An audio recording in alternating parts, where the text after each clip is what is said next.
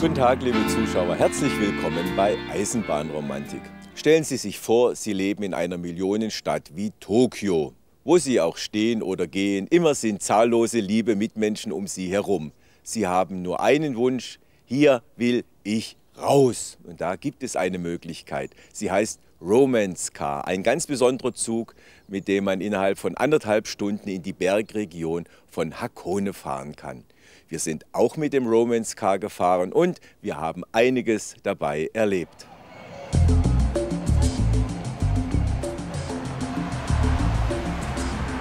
An die 9 Millionen Menschen leben im Stadtgebiet Tokio.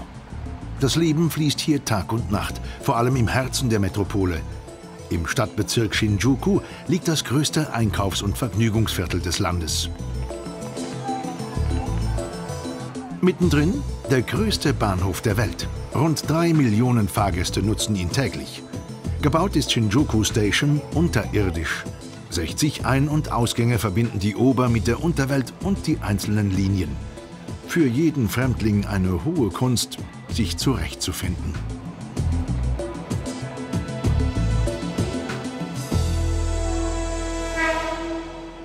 Fernverkehr spielt in Shinjuku Station nur eine kleine Rolle. Das hohe Passagieraufkommen wird fast ausschließlich durch Pendler erreicht, die mit Stadt und U-Bahn im Großraum Tokio unterwegs sind. Zu morgendlichen Stoßzeiten steigen im Durchschnitt pro Sekunde auf den knapp 30 Bahnsteigen bis zu 500 Menschen ein und aus. Shinjuku Station ist sozusagen der Verteilerkopf für die Verbindungen zwischen den Stadtgebieten. Die Züge verkehren im 2-Minuten-Takt, meist auf die Sekunde genau. Denn Pünktlichkeit ist ein ehernes Gesetz im japanischen Bahnwesen. Warten muss hier keiner lang. Auch nicht auf den sogenannten Romance Car, einen speziellen Zugservice der Bahngesellschaft Odakyu Electric Railway, der Touristenattraktionen südwestlich von Tokio anfährt.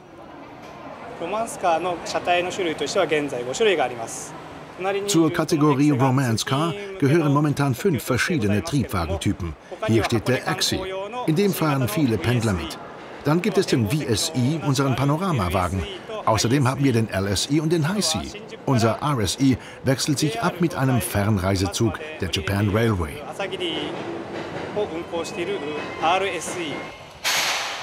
Anders als bei normalen Pendlerzügen muss im Romance Car reserviert werden. Bevor wir aber dort Platz nehmen, möchten wir auf ein Phänomen im Verhalten des japanischen Zugpersonals aufmerksam machen. Nennen wir es das Zeigefingerphänomen.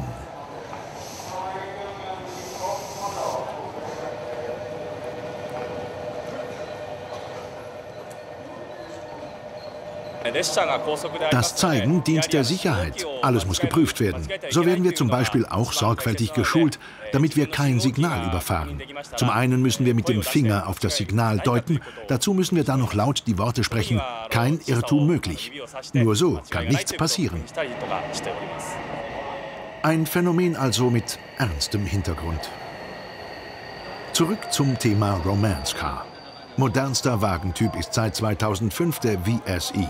3-mal am Tag bricht er in den Nationalpark Hakone auf, Japans beliebtestes Ausflugsziel. Auf Bahnsteig 2 landestypische Schönheiten. Zu Werbezwecken in Szene gesetzt.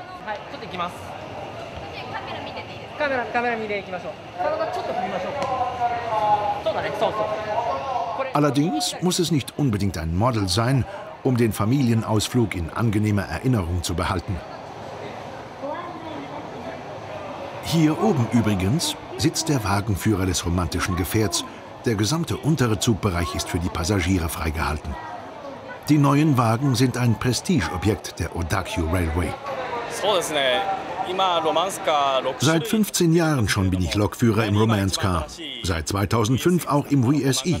Die Touristen lieben ihn und ich bin sehr stolz darauf, dass ich diesen Wagen fahren darf.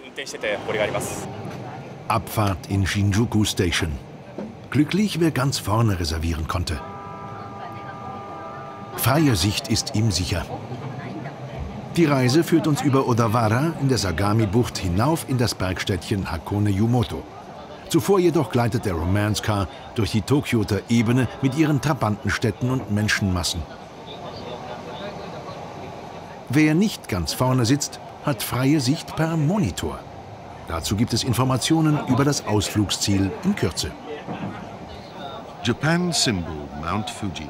Das Wahrzeichen Japans, Mount Fuji. Historische Monumente, entspannende heiße Bergquellen und traditionelles Handwerk.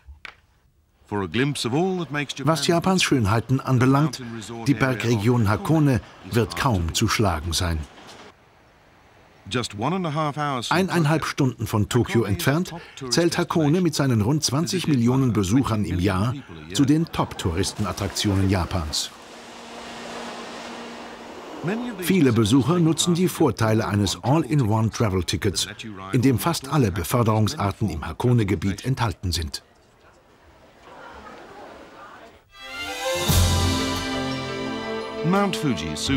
Langsam schiebt sich Mount Fuji ins Blickfeld, während man selbst durch die Luft schwebt. Die 13-Minuten-Fahrt in Hakones Seilbahn bietet den schönsten Blick auf Japans höchsten und herrlichsten Gipfel mit seinen 3800 Metern. Dies und mehr erwartet die Fahrgäste des Romance Cars. Seit 1957 schon bringt er als schnellste Verbindung von Tokio aus Einheimische und Globetrotter in Japans schönste Regionen. Der aktuelle Fahrplan sieht 20 Fahrten am Tag Richtung Westen vor. Aber auch Regionalbahnen sind dorthin unterwegs. Steigen Sie mit uns um. Wir fahren hier ein Stückchen mit. In diesem Zug hat nur der Lokführer freie Sicht nach vorn und unsere Kamera. Ein Otakyu Super Express VSI in Richtung Tokio.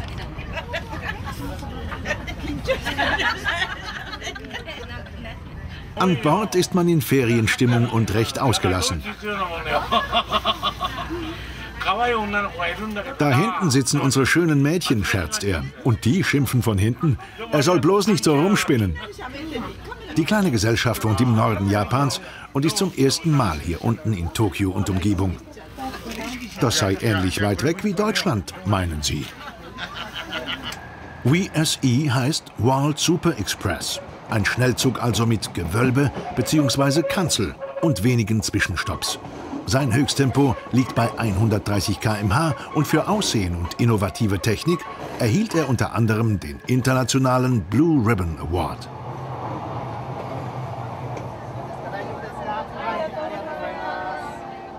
Der Großraum Tokio liegt jetzt hinter uns. Auf schmaler Spur. In Japan sind lediglich die Shinkansen-Strecken und einige wenige andere normalspurig, nähert sich der Romance Car den Bergen. Die Bezeichnung soll übrigens daher rühren, dass ihn viele Paare für die Fahrt in die Flitterwochen nutzen. Ob er sie wohl in ein paar Jahren noch füttert? Die Zeit fürs zweite Frühstück ist angebrochen. Service wird im Romance Car groß geschrieben, wobei dies eigentlich für ganz Japan gilt. Überall begegnet man dem Reisenden freundlich und zuvorkommend. Auch dem Kameramann. Diese junge Dame träumt sich aus dem Zug hinaus zu einem gepflegten Mahl in traditionellem Ambiente, vielleicht im Hakone Yamatoya Hotel.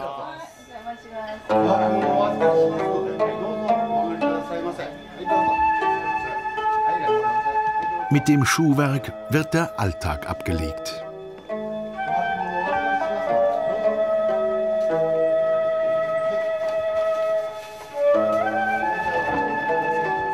Keine Angst, man bekommt sie später wieder.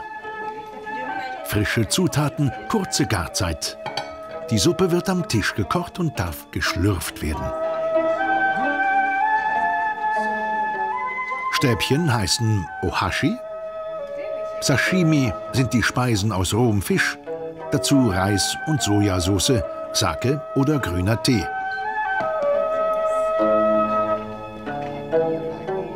Diniert wird traditionell im Schneidersitz. Und wohin träumt sich die junge Japanerin nach dem Essen? Vielleicht nach Sengokuhara, ins Lalique-Museum, eine Schatzkammer des französischen Jugendstils und des Art Deco.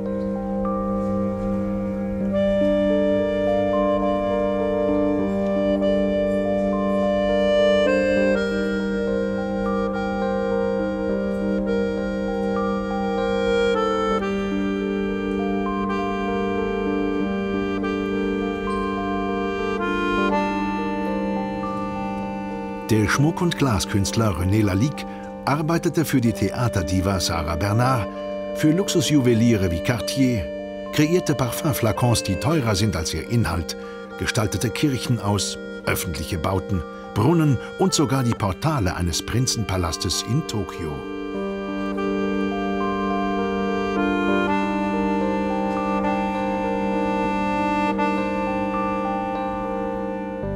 Die exquisiten Stücke sind ausgestellt in New York, Lissabon, Paris, Deutschland und seit 2005 in Japan.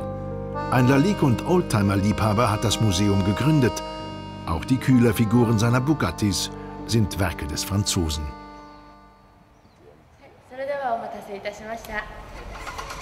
Sie führt uns zum Prunkstück unter Prunkstücken, ein Pullmanwagen der Compagnie Internationale des Wagons-Lits aus dem Côte d'Azur Orient Express, in der Schweiz gekauft, in Holland verschifft und von der Hafenstadt Numazu per LKW in die Fuji-Berge gebracht. Innenausstattung René Lalique.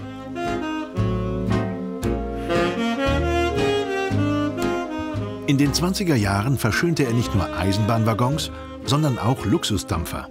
Er arbeitete nicht mit Gold, Perlen und Juwelen, sondern mit Glas, Email, Perlmutt, Wachs und Horn. Die Veredelung des Natürlichen hat René Lalique in Japan so beliebt gemacht und hier seinen Kunstwerken viele Sammler beschert.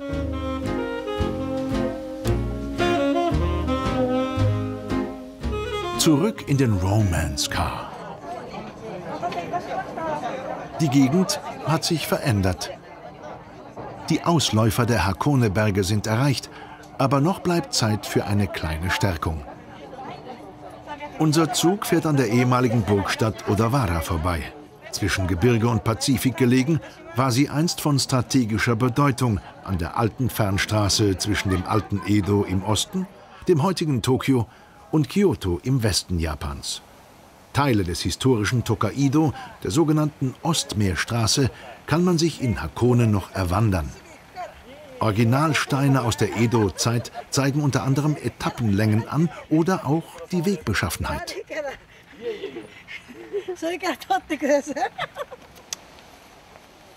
Manches ist nur schwer zu entziffern.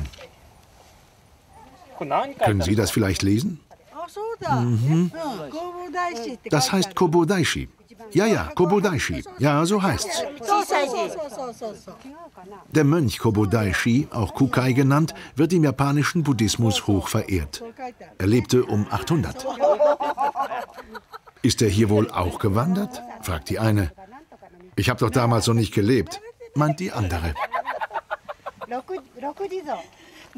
Und weg sind sie.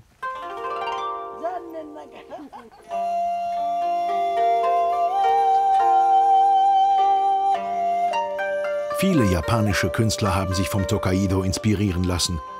Sein Ursprung geht bis ins 7. Jahrhundert zurück. Richtig ausgebaut wurde er aber erst ab dem 17. Jahrhundert. Während der Edo-Zeit galt der 480 Kilometer lange Handelsweg als wichtiges Machtmittel der Shogunate, die das Land beherrschten. Shoguns waren hohe Militärs aus der Kriegerkaste der Samurai. In einem kleinen Museum in Hakone-machi erzählen Kunst und Gegenstände der Alltagskultur von jenen 200 Jahren, bevor Japans Weg in die Moderne begann.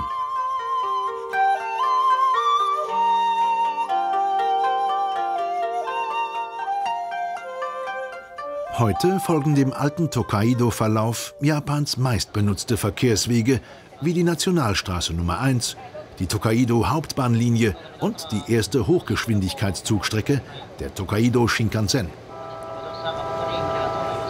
Aufgepasst! Hinter Odawara fährt unser Romance Car nun bergwärts auf den Gleisen der Hakone Tosan Tetsudo. Erstes Etappenziel Hakone-Yumoto, ältester Kurort dieser Bergregion. Vergleichbar einem Touristenstädtchen zum Beispiel im Schwarzwald. Für Leute aus Tokio, Yokohama oder Osaka das Naherholungsgebiet Nummer 1. Überall die Jagd auf Souvenirs, denn ohne heimzukehren ist in Japan unmöglich.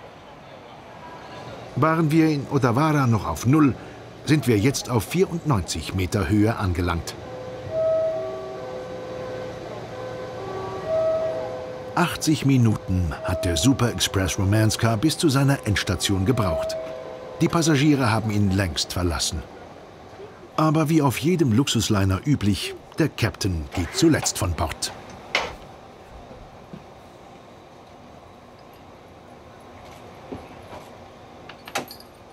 Wir dürfen noch einen kurzen Blick auf seinen Drehstuhl in der Kanzel werfen. Bequem sieht es nicht gerade aus.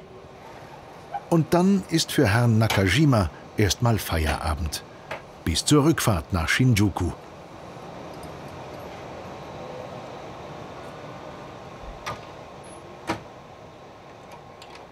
Wie hat er uns anfangs erklärt? Für die Sicherheit ist kein Kontrollgriff zu viel.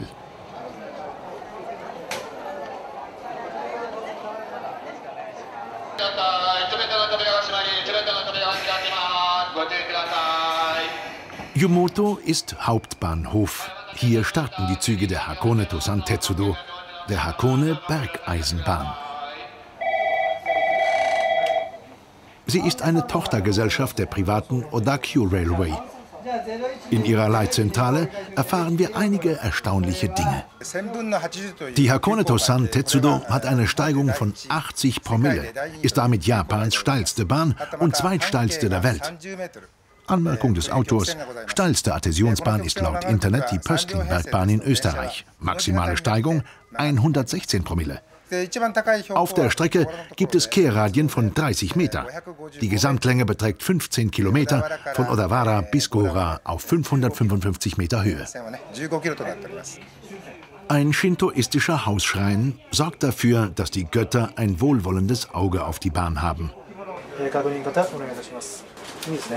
Im Nebenraum Schichtwechsel und Einweisung des ablösenden Personals. Es geht um neue Signale, Baustellen, um Zugnummern.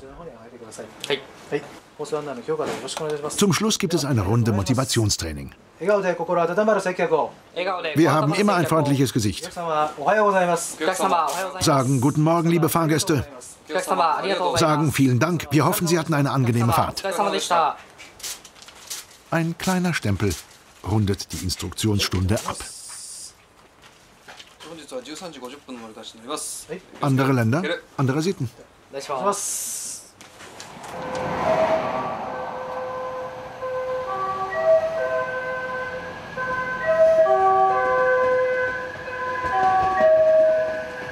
Der Romance Car VSI mit Gewölbe verlässt Hakone-Yumoto wieder in Richtung Tokyo Shinjuku Station.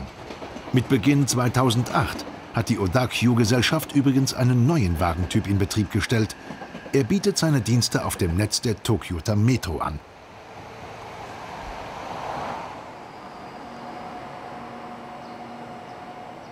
Unsere Reise geht weiter. Mit den Elektrotriebwagen der normalspurigen Bergbahn. Der Zug nach Gora steht bereit. Dieser Wagen allerdings ist für spezielle Fahrgäste reserviert. Und dann kommen sie mit dem Regionalzug von Odawara. Mit Hütchen Grundschule, mit Zöpfchen die höhere Stufe der Mittelschule.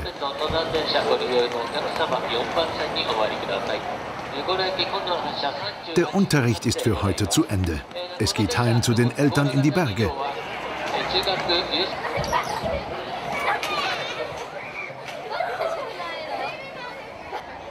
Dann wird's ernst.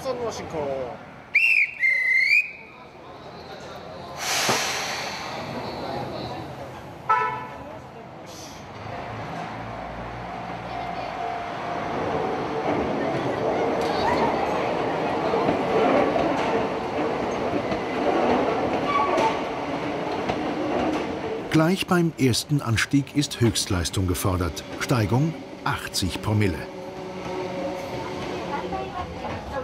3 Wagen sind es pro Zugeinheit, die meisten gefüllt mit Touristen. Beliebtestes Foto- und Filmmotiv? Die atemberaubende Szenerie der Stahlbrücke über das Flüsschen Haya.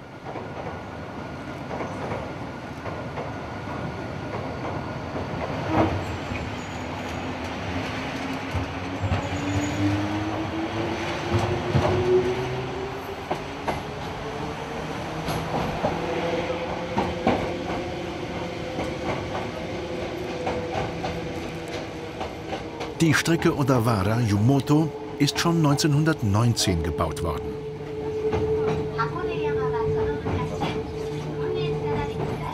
Nach und nach wurde das Hakone-Gebirge erobert. 1930 konnte der letzte Abschnitt bis Gora eröffnet werden.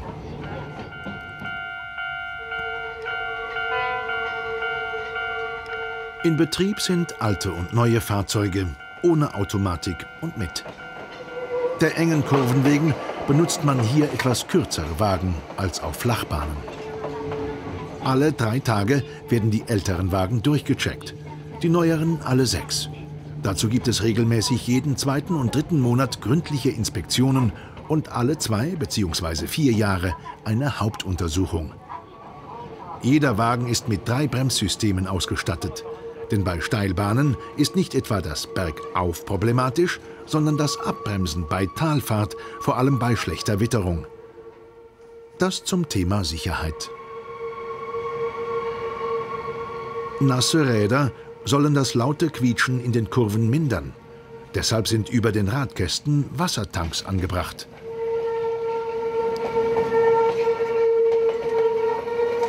Viel scheint es aber nicht zu nützen. Einfahrt in den Bahnhof des meistbesuchten Orts in der Region. Er liegt schon über 400 Meter hoch, mitten in den Bergen.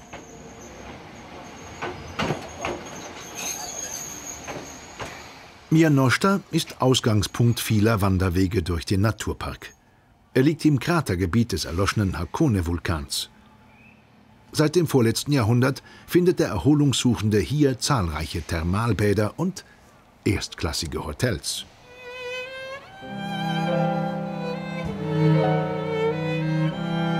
Beispielsweise das Fujiya-Hotel.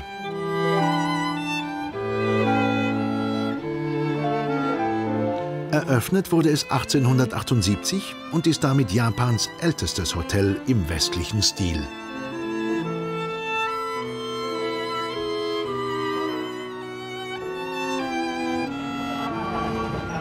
Hauptlinien mit Schmalspur und Bergbahnen auf Normalspur.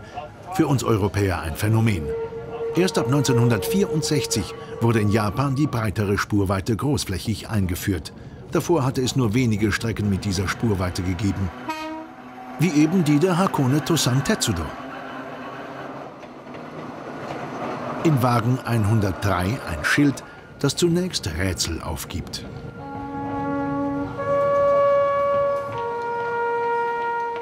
Seit 25 Jahren pflegt die Hakone-Bergbahn eine Partnerschaft. Zum Jubiläum kam eine Kuh aus der fernen Schweiz. Samt Zubehör.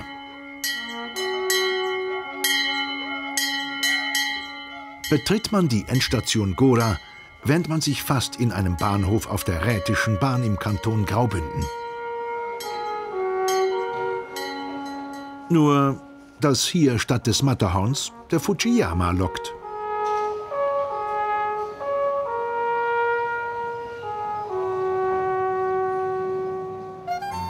Mit Schweizer Örgeli und einer Standseilbahn rücken wir dem heiligen Berg Japans noch ein Stückchen näher.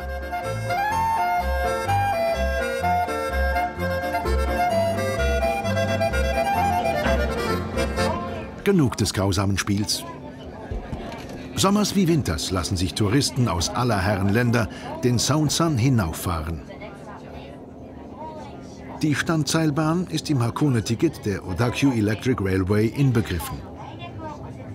Gemächlich geht es von 555 Meter Höhe in Richtung 800.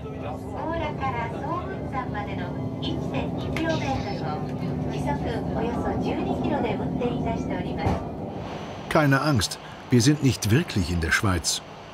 Das allerletzte Stück auf und über den Berg, alternativ dazu hätte es einen Autobus gegeben, bewältigt man in einer Seilbahn. Und wie es der Werbefilm im Romance Car versprach, die 13-Minuten-Fahrt gehört zu den unvergesslichsten Momenten unserer Reise.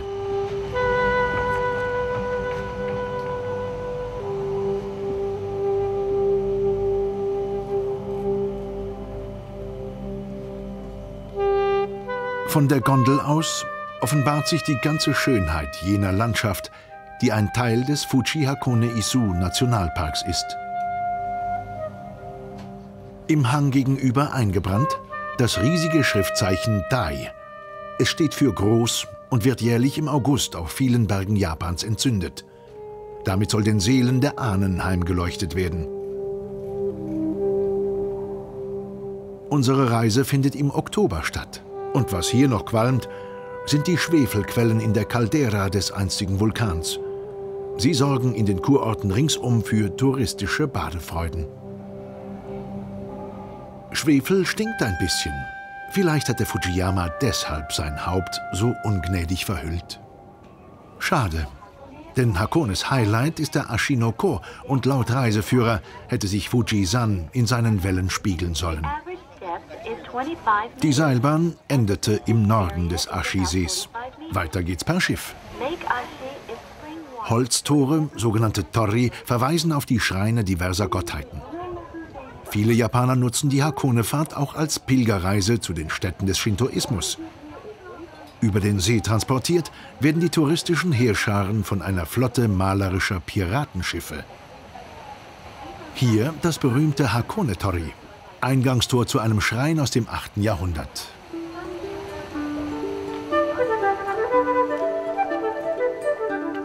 Am Südufer des Ashi-Sees landen wir an einem merkwürdigen Ort, einem alten Friedhof für Kinder. Ihr Schutzgott ist die buddhistische Figur des Jizo. Seine Statuen sind oft mit Lätzchen und Babykäppchen geschmückt. Die Eltern der Verstorbenen wollen sichergehen, dass Jizo sich der Seele ihres Kindes annimmt, auf dem Weg in die Unterwelt.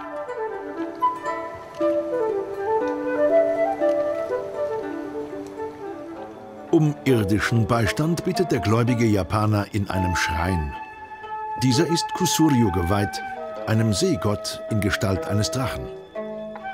Sein Schrein steht im Wald bei Hakone-machi. Er soll vor Naturkatastrophen schützen, vor Stürmen, vor See- und Erdbeben. Nach einer rituellen Waschung opfert man der Gottheit eine Münze, ruft sie mit den Glocken und spricht dann sein Gebet.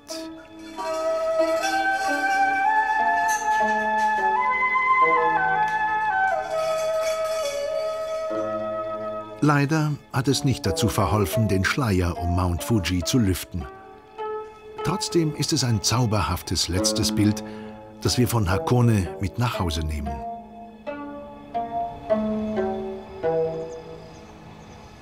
Und wieder bringt der Romance Car, diesmal als älteres Modell aus den 80er Jahren, Hunderte von Erholungssuchende ins grüne Herz von Japan.